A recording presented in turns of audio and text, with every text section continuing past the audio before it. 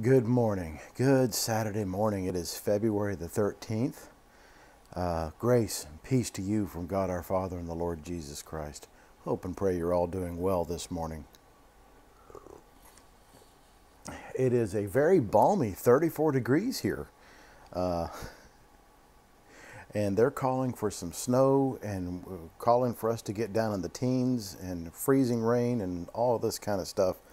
I'm down here in southeast Texas. We don't get that kind of weather here, so this is going to be something different. They've already called off school Monday and Tuesday. Well, Tuesday they're going to do virtual learning, but Wednesday we're supposed to get another round of this stuff, so we'll see what happens. I know some of you folks in other parts of the country, this is just old hat, but down here in southeast Texas, we don't get that. So anyway, good morning. My name is John Guru. I'm from Joy Lutheran Church in Richmond, Texas. We're just outside of Houston. If this is your first time seeing this, drop me a line. Let me know where you're from. I'll put a little pin on the map, and I'm putting together a map where people tell me that they're from, and I'm going to show my daughters just how far things go when you can post it on social media or YouTube or whatever. But anyway, grace and peace to you from God our Father and the Lord Jesus Christ. Today we're going to be in Psalms as always, and then we're going to go to back to 1 Kings, and then we're going to the Gospel of Luke. So I'm reading from the Revised Common Lectionary, and once again, under the video on the YouTube channel, and by the way, hit subscribe on the YouTube channel. But anyway, on the bottom of that, there'll be some links, links to our website, links to where you can get the Revised Common Lectionary, and for the Pray Now app. So anyway, here we go. Click on the map, go to the readings, and I'm reading from the ESV, the English Standard Version.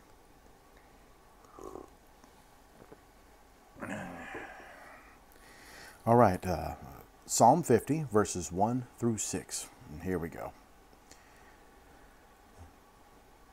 As always, may God bless the reading of His Word. You got to have that in there. The Mighty One, God the Lord, speaks and summons the earth, from the rising of the sun to its setting. Out of Zion, the perfection of beauty, God shines forth. Our God comes. He does not keep silence. Before Him is a devouring fire. Around Him a mighty tempest. He calls to the heavens above and to the earth, that He may judge His people. Gather to me my faithful ones, who made a covenant with me by sacrifice. The heavens declare His righteousness, for God Himself is judge. Selah. Next, we're back in 1 Kings chapter 16, verses 1 through 7. So here we go. And once again, I'll apologize. We're in the Old Testament, and there's some weird names in the Old Testament, and I may not be able to pronounce them correctly, but I'll do the best I can. So here we go. 1 Kings 16, 1 through 7.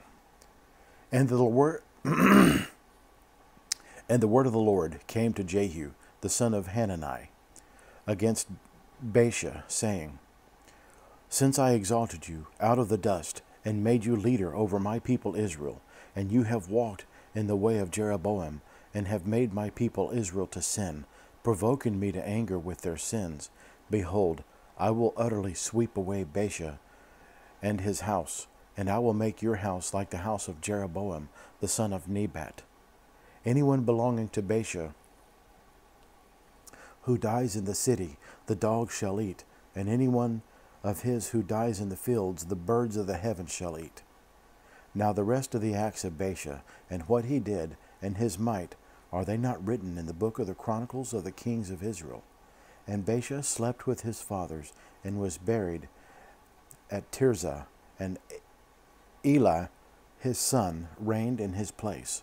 Moreover, the word of the Lord came by the prophet Jehu, the son of Hanani, against Baasha and his house,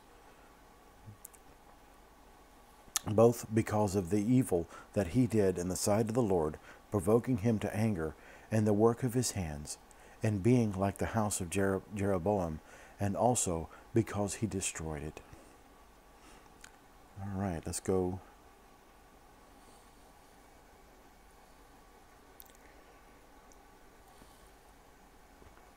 All right, next we're in the Gospel of Luke, chapter 19, verses 41 through 44.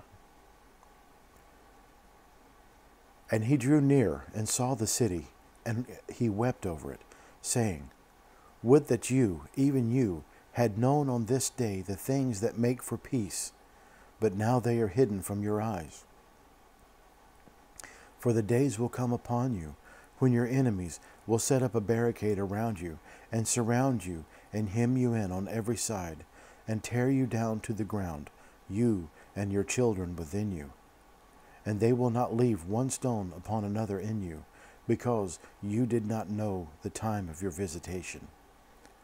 And this is the word of God. All right, now I go to the Pray Now app for the prayer of the day.